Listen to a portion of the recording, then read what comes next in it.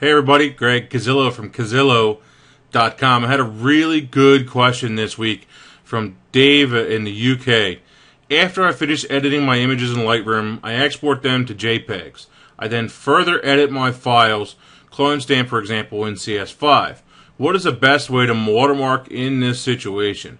My images are not complete until after the Photoshop phases. Well, you got a couple things going on there, and first thing I would do is you should be editing in a Photoshop document, not in a JPEG, because every time you do save a JPEG, although it's going to be very minuscule, you will have more loss because it recompresses the file every single time and it reruns that algorithm. So in order to get the 100% quality and no loss, especially when resaving the file, you definitely want to be using a Psd file or a TIFF file to edit. The Psd is preferred because you're not going to have you're going to have minimal size files, and you don't have any issues with the TIFF file. So you're much better off with the Psd, at least in the way that I work, especially if you're staying within the Adobe family of products. So how do we do it? What are we doing with those files? Well, let's do it right here for you. All right. First, I have this file. I took this out in Las Vegas last year. Great picture, absolutely love it, but it needs some editing. I got this big shadow right here from the bridge, and it has to go. I know that I can edit it out, and I know that I can fix it, but it's just going to take a little bit of work in order to do that, and obviously I'm not going to be able to do it from within Lightroom, at least not completely. So here's my first picture, completely unedited. We have this picture completely ready to go. Next one, right here, is just the editing that I did within Lightroom. Okay, as you see, I have the main adjustments made. I have my saturation. I think I might have darkened the sky. Typically, I'd also do some spotting, as you can see up here in the sky area. I didn't clean my sensor, and I needed to. But anyway, that it can be spotted out in Lightroom 2, or I should say Lightroom 3. But anyway, I didn't do that in this particular file because I knew I was going to take it into Photoshop. So, the file is ready to go. A couple things we can do. Number one, we can make an export setting, okay, an export preset. Now, there's two of them here that I use.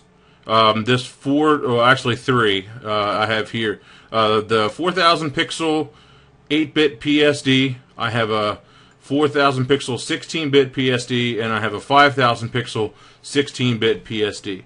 Now, the 5000 pixel one I'll use if I just want to up-res the file a little bit, if I know that I'm going to need a little bit more pixels.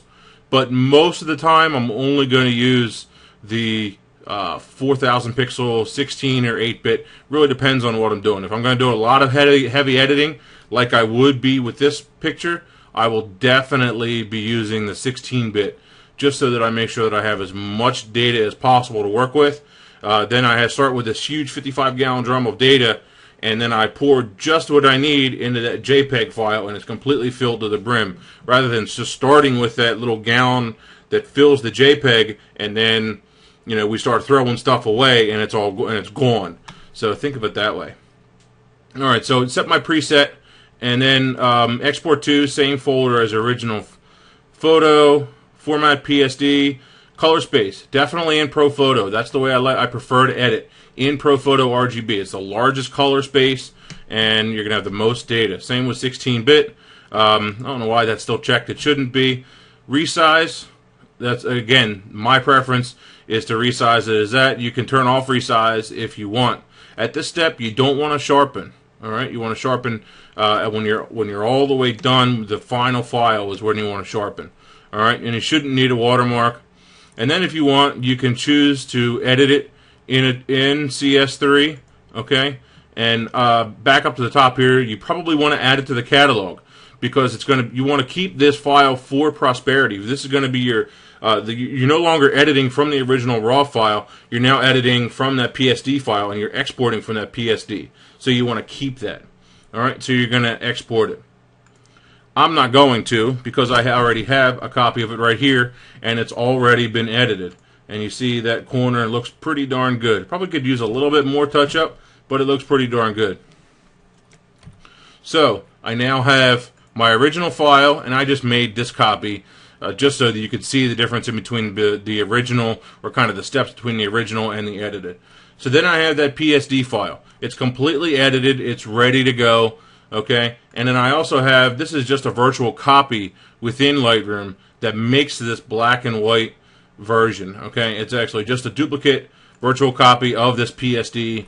There really isn't any other changes. But the cool thing about it is that these black and white changes, say I would go back and I would edit this PSD file, okay, this black and white is going to automatically show or reflect those changes that I made to this PSD file. So if I would go back and I would re-edit this corner a little bit to fix it up, especially this line right here, I'd fix that up a little bit, okay, that's automatically going to be reflected in this black and white file. Exactly what we want. Alright, so let's export this picture. This is your final step. Let's review real quick before we export. We've imported it. Okay, we've made changes into the second file here in Lightroom, okay, just to the NEF file. Then we've exported a PSD file, edited that in Photoshop or any other photo editing program. You're probably using Photoshop if you're using Lightroom. And then if we had another copy or another black and white or another edit that we wanted to do, we can add that as an option to back inside of Lightroom. But all these, the main point is that all these photos are still inside of Lightroom. They're in that Lightroom catalog, and they're actually in the original file. Okay, so here's my PSD file right here. This is where that picture lives, right next to the NEF file, right in my archive, and that's probably where you want to keep it. If you had a lot of PSD files, you might take this folder right here and create the date and Hoover Dam and PSD if you had a lot of them. The only problem with that is that you can't use the stacking features in between two different folders in Lightroom. You can only do it inside of a single folder. You can't do it within collections, I don't believe, and I know you can't do it inside of the quick collection. So I'm pretty sure it's only in that single folder. Alright, so we're ready to go. The file's all done, completely edited. Now, anytime we need a copy of this picture, we just go up and we use one of our normal export shortcuts. Alright, so I'm going to export this, use one of my watermarks, and there we go. And we're just going to call this Hoover Dam. Did I spell that right? I don't know. Show and Explorer. Okay, good. Bam. It's now exported. There's the picture. Completely exported. That's weird. When I flip it from one... there it is, and that's better. Okay, there it is. Completely edited. Final JPEG ready for me to upload to the web. And anytime I need to go back and I need another one of those copies, again, I come back into Lightroom and I export from that PSD file. And as I've said a number of times, there's really no need, at least the way I work, to save those JPEGs. When I take those JPEGs, I either upload them to the web or to Flickr or to somewhere, to my website, wherever it is. I delete that JPEG file when I'm done with it. I clean out that folder that I have, that automatic export folder. Like when you go into here, you see F-Temp Lightroom Export. That's a temporary folder for me. I delete all that stuff, usually on a monthly basis, because I don't need it anymore. I don't want to archive all those JPEGs. There's really no reason for it. Pretty sure I talked about that in my ebook if you haven't already gotten it.